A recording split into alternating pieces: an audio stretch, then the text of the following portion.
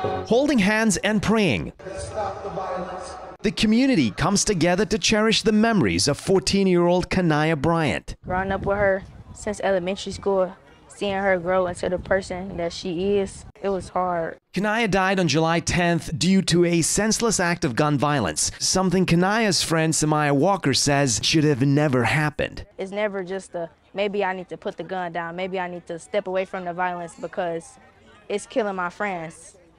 Like, I just feel like it's never going to be fixed. I wish it could be. It's not worth it. It's not worth your life at the end of the day.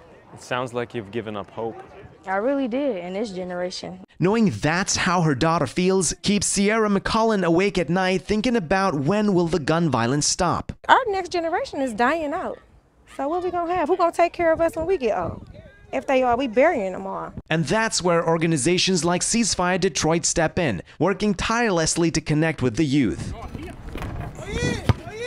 Helping them understand that guns are not the answer to a problem. So y'all been watching the news, man? Yeah.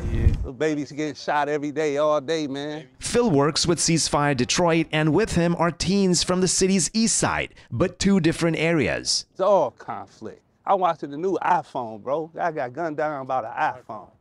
Another guy shoot up the whole party. 8 people shot over what? A parking space, bro. Quincy Smith from Ceasefire Detroit says the youth of today lacks the ability to de-escalate a situation. When you go out on the streets and you communicate with the youth, what are you hearing from them? It's learned behavior.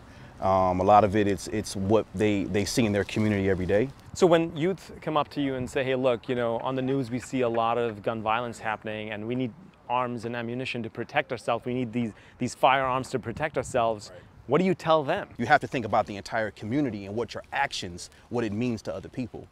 So it's a tough conversation, you know, but, and you know, people have the right to bear arms, but at the same time, it's too much violence going on, and we've got to take a different approach. Besides parents monitoring their kids, the team is also urging the community to start speaking up. You got to put on empathy and understand what it may feel like if I lost my loved one. I would want somebody to speak up because I would want justice, right? So you can't just think about yourself. In the end, the message is simple. Guns down, guns up!